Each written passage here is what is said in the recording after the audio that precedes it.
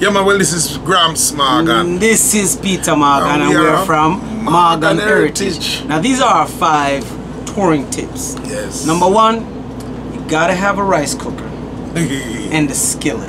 Yeah.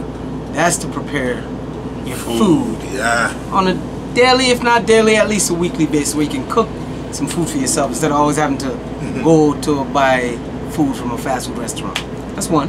Yeah, and one of the other ones is rest. Rest is like money. Big up the Gargamel because that's one of the biggest tips he gives. Who's the Gargamel, bro? My Tibuju Bantan, man. You know, one of the greatest tips he gave us when he took us on tour for the first time and said, rest is like money. It's more important. A lot of people focus so much on, you know, collecting money at shows, but one of the biggest factors on being on tour is getting rest. Rest.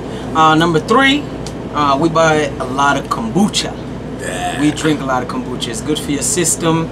You know, a lot of times, you know, our keyboard player is having stomach problems, and we introduced him to kombucha, and he's like swearing by it, where, you know, he doesn't get gassy. If he is gassy, the kombucha will kill that. And, you know, so kombucha is something that you constantly got to keep in your refrigerator. One of the next tips I would say is be aware, if you have a smartphone, the weather, because you may be touring and do a show like we did in Vermont, and then you got to head down to New York or Washington DC or Chicago, and the weather climate changes. You know, I sent home for my coat in Nashville. I was like, hey, it's gonna get cold, and I brought a little thin jacket, and I sent home for my jacket. So be aware, stay in tune to your smartphone, and know what the weather is going to be like, because weathers can change, and especially for lead vocalists, you can get strep throat just like that.